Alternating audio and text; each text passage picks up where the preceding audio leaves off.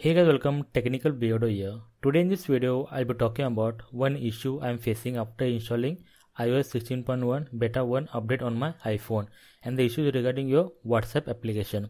So currently, if you see, go to your settings, in settings about, and here is my current version. So currently I am on iOS 16.1 beta 1 version. So now the issue regarding your WhatsApp application. So once I open the WhatsApp application, and here I open the chat. And in chat, if I try to send a photo or a media, just click on plus icon and here choose photo, and after photo choose any photo and click on send.